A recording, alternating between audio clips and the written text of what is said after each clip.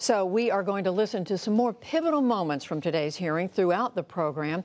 In her opening testimony, Christine Blasey Ford described the alleged attack and why she didn't tell her story publicly until years later.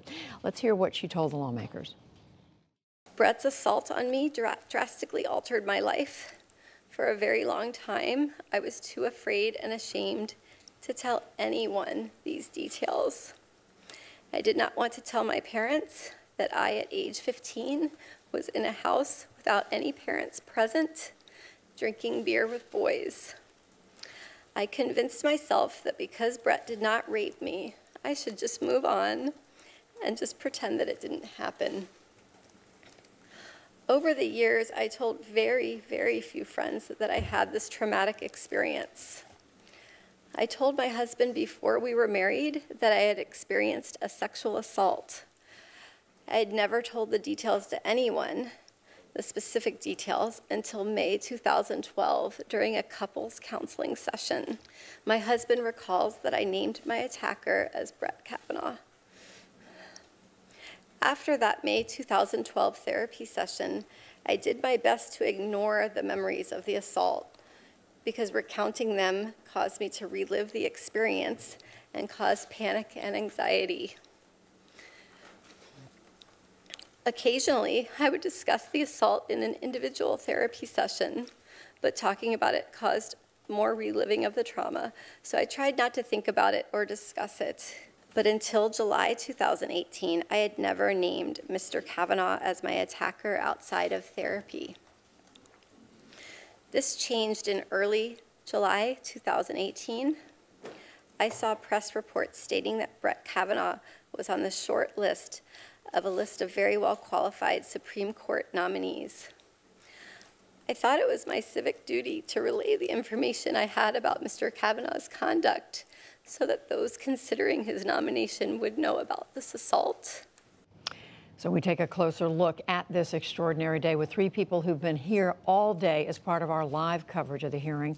Elizabeth Holtzman, who served 4 terms in Congress representing the state of New York. She was a Democratic member of the House Judiciary Committee and later served as the district attorney in Brooklyn. She's now a private attorney, and her book, The Case for Impeaching Trump, will be released next month.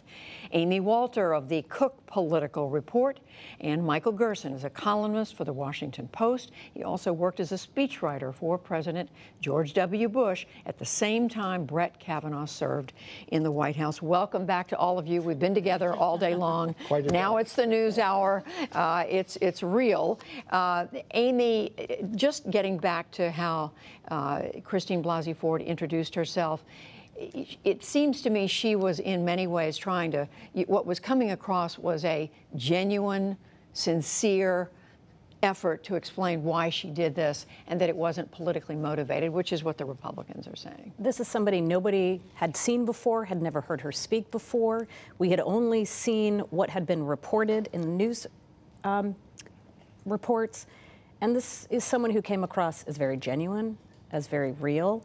As Lisa pointed out, she's not very familiar with the ways of Washington. She was unfamiliar with some of the questions. But you walked away thinking this is somebody who was not interested in trying to make a broader case against the system. She was there because of what had happened to her. And as we noted here, she opened by saying, when I saw his name on the short list, that's when I came forward.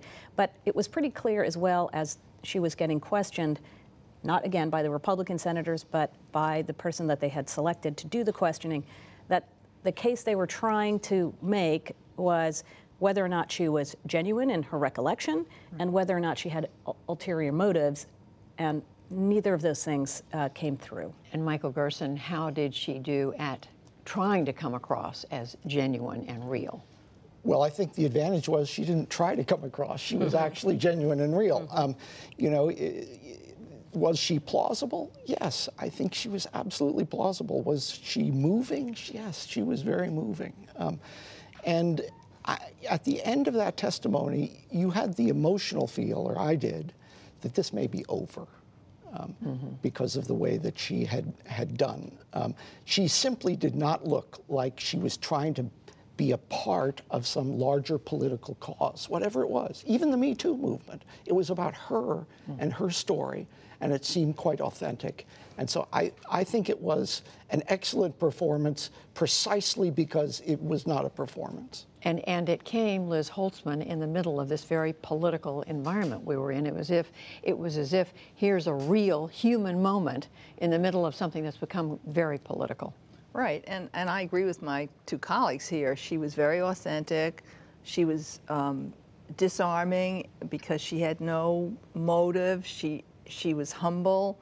She wasn't arrogant, and she talked about trying to make her civic duty in coming forward to try to help the committee make the right decision. She wasn't anti-conservative people on the Supreme Court. She wasn't pro them. She just wanted this person, the committee, the president, to understand what he had done in her view. I mean, the allegation. So I thought she was very, very strong and convincing. And Amy, you did come away from that part of the hearing with the sense that she had held her own.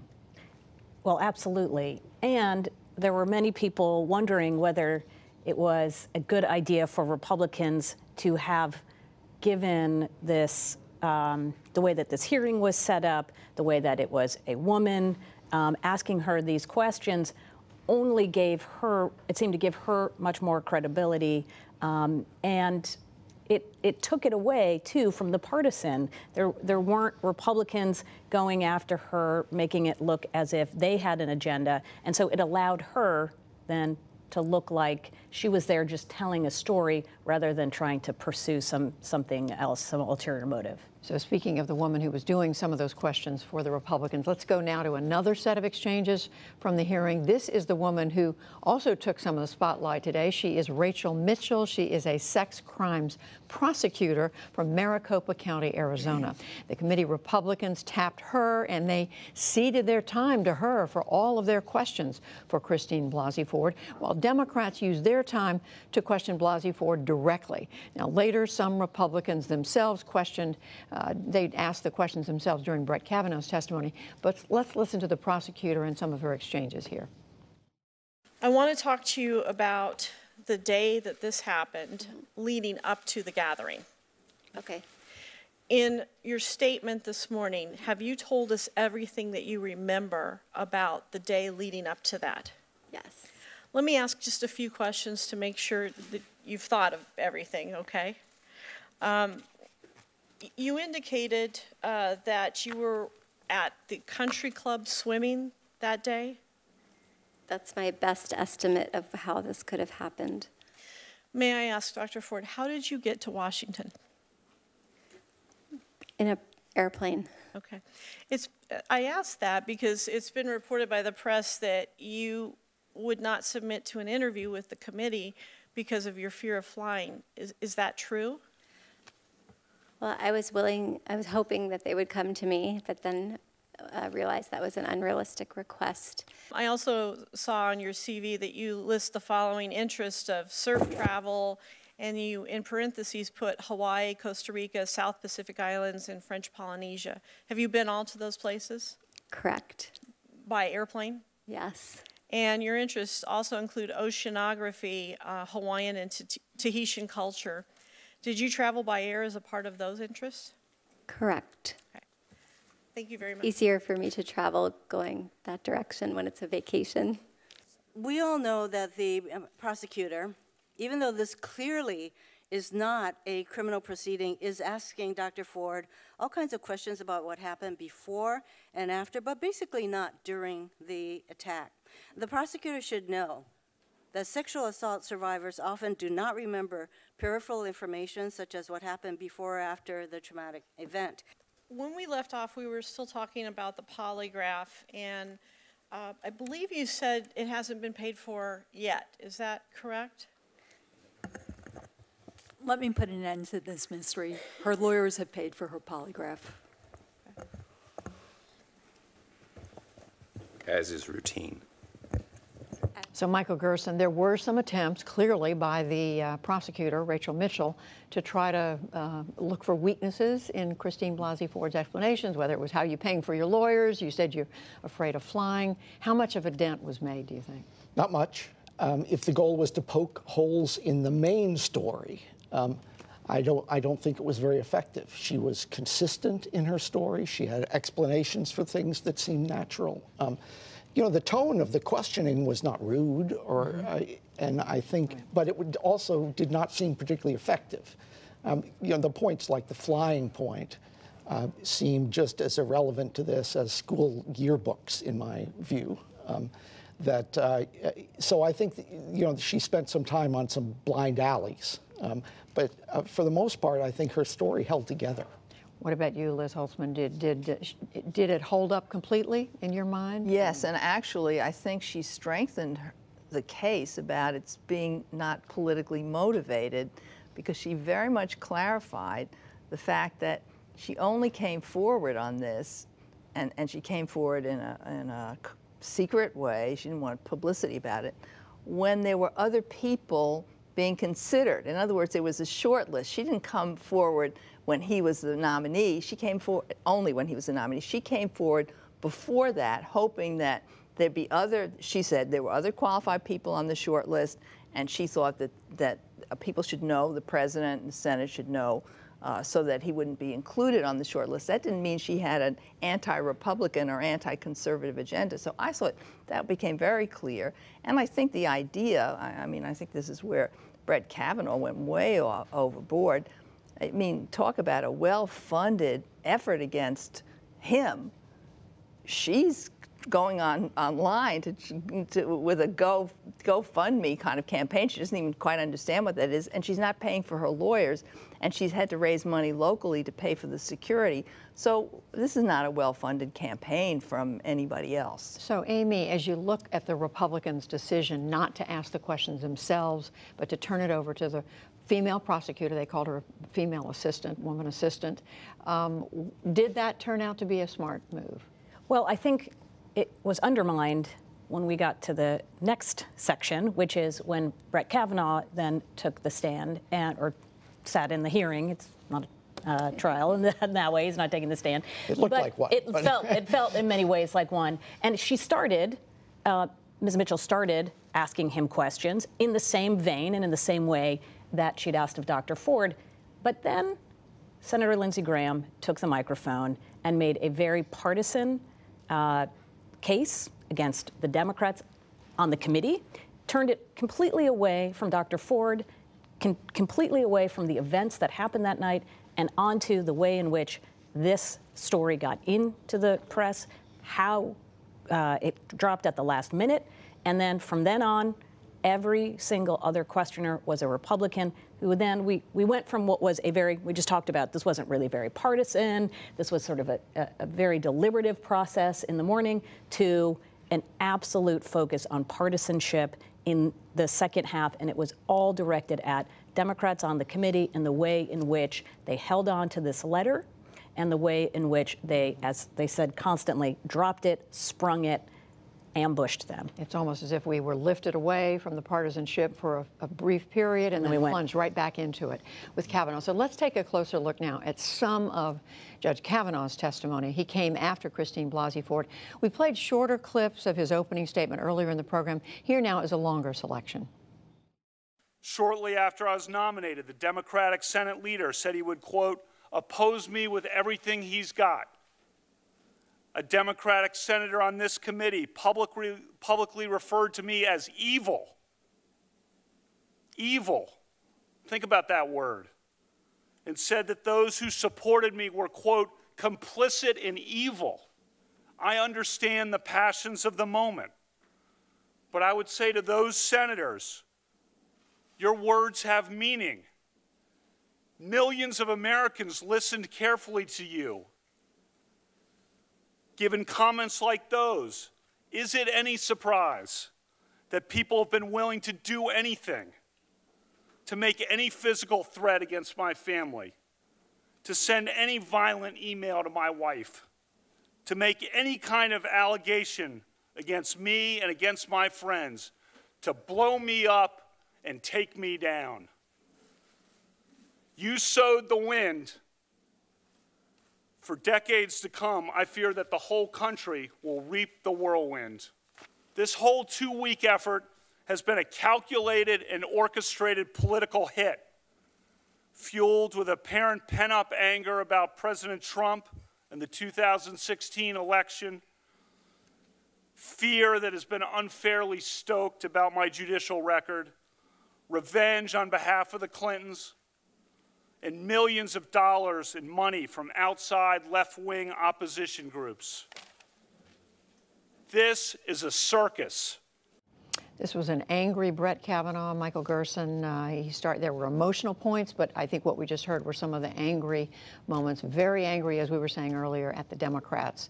And putting this in perspective, saying, hit job, this was a Democratic hit job, rather than some genuine. Yeah, he came across at his best moments as defending not just his nomination, but his life, his character, his integrity, his family. And a charge of sexual assault is a very serious charge. And he reacted, I think, in a way that was deeply offended and emotional in those sections. And he seemed utterly convinced of his innocence, you know, at every stage.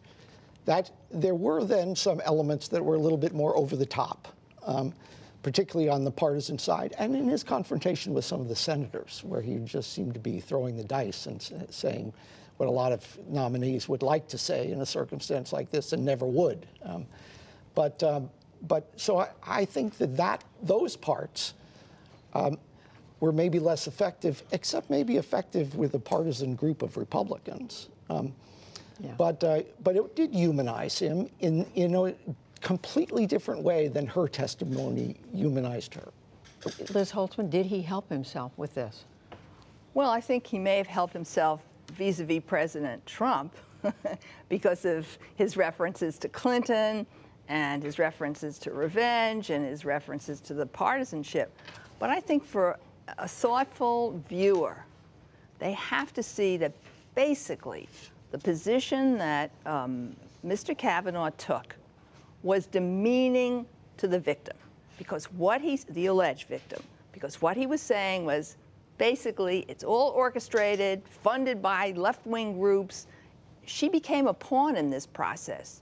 But if you listen to her at the beginning, you would see that she was a human being whose whole life had been turned upside down by this. And who came across as very authentic. So I feel that people looking at this will see very partisan, very demeaning of the victim, and somebody whose temperament may not be the right thing for the U.S. Supreme Court. So we've got one more. As we've been discussing during their questioning of Judge Kavanaugh, Democrats also zeroed in on the idea of an FBI investigation. It is something they've been pushing for ever since these allegations emerged. Now, Senator Dick Durbin of Illinois posed that question directly to Brett Kavanaugh, which caused Republican Lindsey Graham of South Carolina to push back forcefully. If you, Judge Kavanaugh, turn to Don McGahn and to this committee and say, for the sake of my reputation, my family name, and to get to the bottom of the truth of this, I am not going to be an obstacle to an FBI investigation, I would hope that all the members of the committee would join me in saying we're going to abide by your wishes and we will have that investigation. I welcome whatever the committee wants to do, because I'm telling the truth. I want to know what you want to do. I'm telling the truth. I want to know what you want to do, Judge. I'm innocent. I'm innocent of this charge. Judge Kavanaugh, will you support an FBI investigation right now? I will do whatever the committee wants to. Personally, do you think that's the best thing for us to do?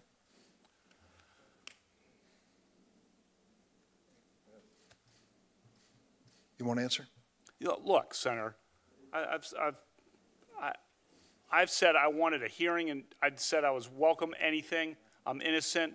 This thing was held when it could have been presented in the ordinary way. If you wanted an FBI investigation, you could have come to us. What you want to do is destroy this guy's life, hold this seat open, and hope you win in 2020. You've said that, not me. You've got nothing to apologize for. when you see Sotomayor and Kagan, tell them that Lindsay said hello, because I voted for them. I would never do to them what you've done to this guy. Amy Walter, this is what you were referring to a moment ago. Lindsey Graham very upset on behalf of Brett Kavanaugh and pointing accusatory fingers at the Democrats. This is now gone, as we said. It's transitioned from a focus on what happened this night in 1982 to where we are in 2018, which is an incredibly polarized, emotionally raw country. And ultimately, I think what you saw during the Kavanaugh piece of today was an appeal from Republicans to other Republicans to say, we have one person who's saying they're 100% sure this happened, one person saying they're 100% sure it didn't happen. One thing we do know is what that Republicans are saying is, one thing we do know is that Democrats sat on this. This is political. If you're a good Republican, if you support the party, if you support conservative principles, a person who's going to be a conservative justice, then you have to vote for Brett Kavanaugh. Because let's face it, this really all comes down to whether Republicans can get 50 votes out of the United States Senate. They have 51 Republicans. And Michael, at this point, I know you haven't had a chance to talk to all 51 Republican senators, but you're somebody who has watched this city for a long time. You watch how Congress works. What's your Well, I'll be gut watching sense? what those few members, like Senator Collins or Senator Murkowski or Senator Flake, want in the next stage here. Are they going to ask for something like a continued investigation of the other charges, or are they going to ask for an FBI investigation or delay? That, I think, is, they have disproportionate influence over this process right now, the marginal members that might be influenced. And so, I don't know. I don't know what the reaction is going to be. I mean, this was a Clarence Thomas reaction to the accusations. He did not go after the victim. He went after the committee. And he, laid into them in a way that was talking about the politics of personal destruction and making points about due process from his perspective. And I think that could rally a lot of Republicans and maybe alienate some other people. With Clarence Thomas, it was a high-tech lynching, he called it. And it worked. His defense worked.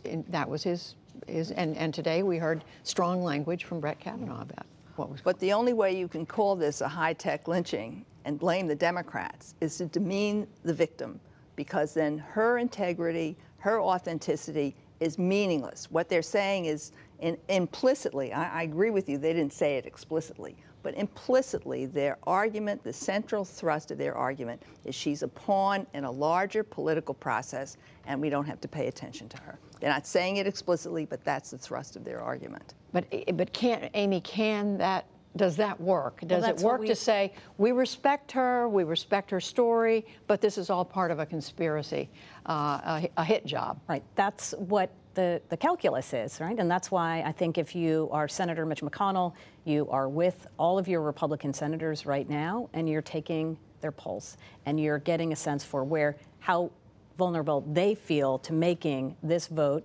based on what they saw today. We know at least 2 to 4 of them said, I'm not going to make any decision until I see what happens today.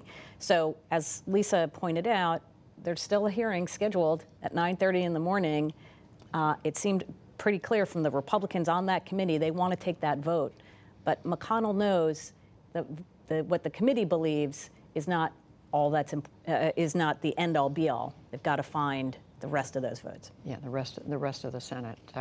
Well, it has been quite a day. I think this is one we're going to remember for a very long time. I agree with that. Yes. Amy Walter, Michael Gerson, Elizabeth Holtzman. Thank you very much.